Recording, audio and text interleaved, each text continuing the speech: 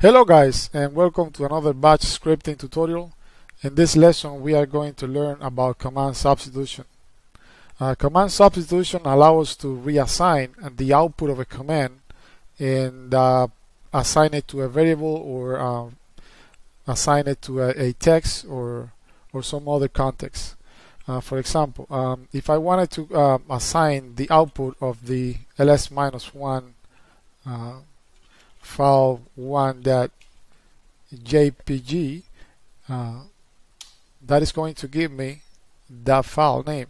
So if I wanted to create a variable, for example my picture, and I wanted to assign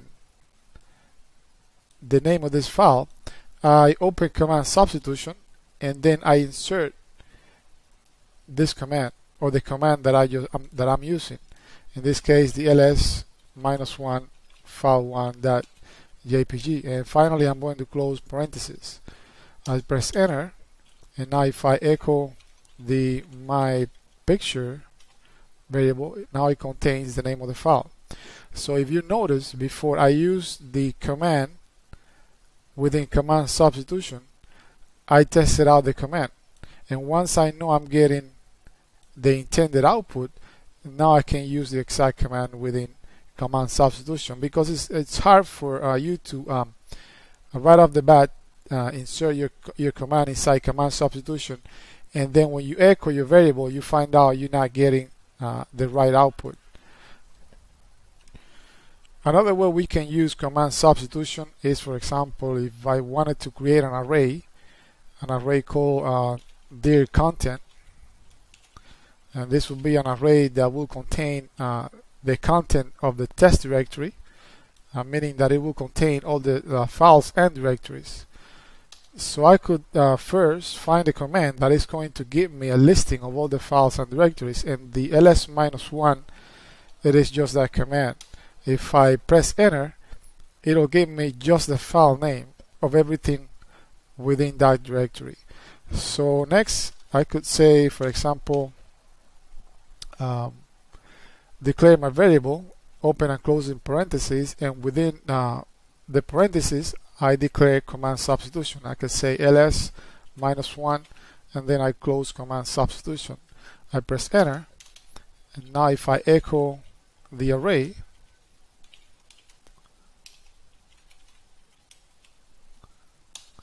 now it contains all the files and directory within the test directory. So this is another way we can use command substitution. I can also use command substitution within another command. For example, let's say that I wanted to say echo today is, and displaying today's date. For example, I can find a command that is going to give me the date. I'm going to use the date command, and I'm going to format the output using a option, and that'll give me today's date, the day of the week. And so I could say echo today is, and then I can insert command substitution within that command. So I could say date and capital A option, and I could close command substitution, then close double quotes, press enter, and now I got today is Thursday.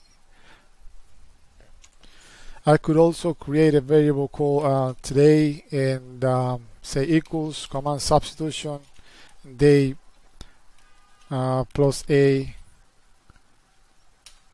echo today, and today is Thursday. Another way I could use the date command within command substitution is, for example, if I wanted to create a directory called pictures, and I wanted to insert the date within that directory name, I could say open command substitution date command, and I'm going to format the date using the capital F option, and then I press enter. If I list the pictures directory, notice that now I have the date embedded within the name of the directory. I can do the same when creating a file. I can say my pick, and then I can embed the date within the file name.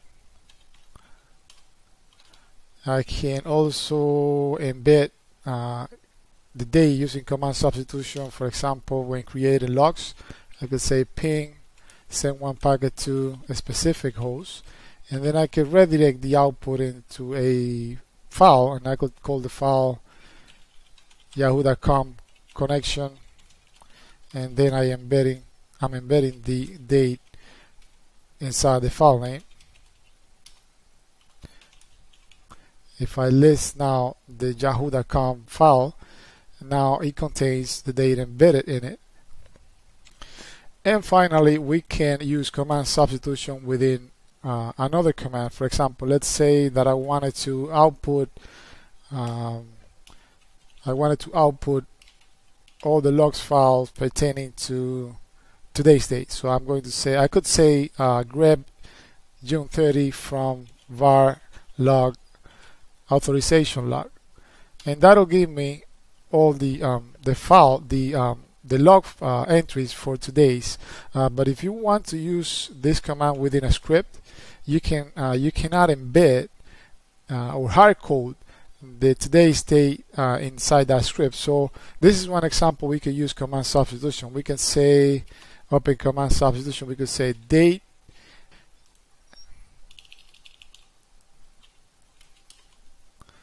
press insert it right there, and let's see. Oh, forgot to close command substitution. Let's call it again.